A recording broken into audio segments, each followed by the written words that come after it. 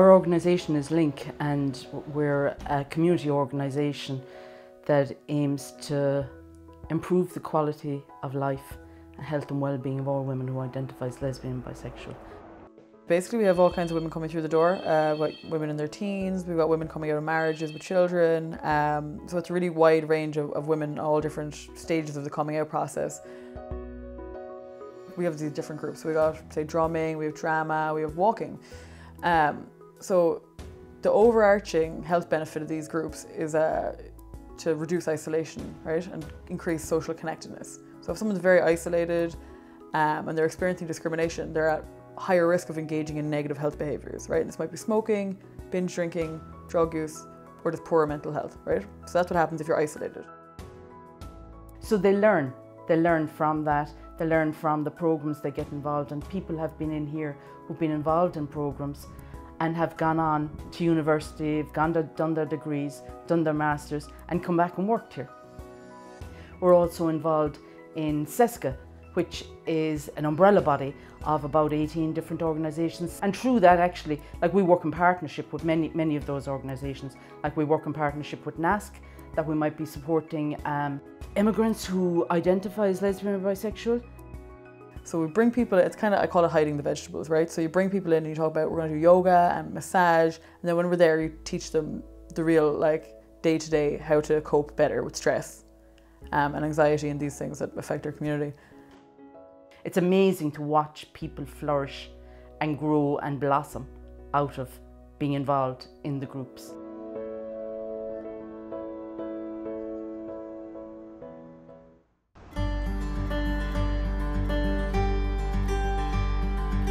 The Basement Resource Centre SHINE started 11 years ago, and the idea is that members who have mental health issues, enduring mental health in Cork City and County, have a place to go that's community based.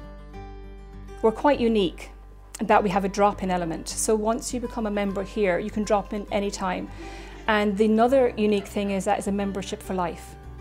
So by providing that for someone, they can prescribe their own journey, and a lot of that is through education. And what we provide in the Basement Resource Centre SHINE is a place to come to find out what type of education you need to support your recovery to stay in the community.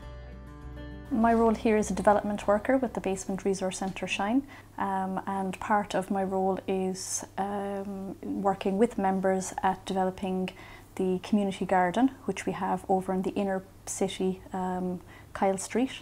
It is a community garden which I suppose looks at the area of recovery, gives people an opportunity to get involved and use some of the skills perhaps they might have forgotten, and maybe, I suppose, support others developing different skills. Because of my construction background, I was able to foresee the finished product and help in the completion of that. That gives me great pride that when you suffer from mental health, you think basically you can't regain your origin life, and that to me gave me confidence to possibly go on. What I get out of Basement is a sense of belonging. Instead of being at home alone and isolated, I come in and I become part of the community. There are several services in Cork that we would link our members into. For example, it could be College of Commerce, St John's College. The Lantern also do a lot of other courses. There will be a few centres in the city and in the county of Cork as well, which we'd link our members into. So sometimes we might go out to visit that centre with the members if that's something they would like. We're on the CESCA network. We're also with Community Training Board, and they provide funding every year. Actually, just this September coming, we're actually linking up to the Lantern, which is a community project in South Parish, and we're running a music group together. Why do we do that? Because when you partner up with another community agency, you're broadening out for people to see what other types of opportunity or education there. Volunteering has given me a lot of confidence, self-esteem. I find now that I've volunteered in the Basement Club, it has enabled me to go on and apply for other volunteer positions. I'm now volunteering in a second organisation as well, in the same capacity in an admin role as well. Some of our members have returned to jobs, some have to third level.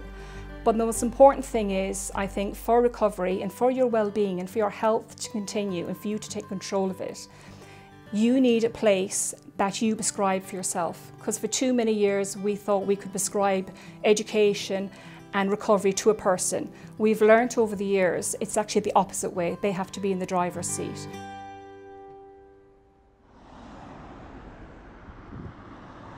This is Youth Health Service. Youth Health Service is the only service of its kind in Ireland, and it's based here in Cork City Centre. I suppose what's key about the service is that it's a free service, it's non-judgmental, it's friendly, relaxed, informal, and it's confidential, and that's everything that young people wanted from the service way back in 2004. We provide an STI clinic, which is an outreach clinic from the main clinic in the South Infirmary Hospital.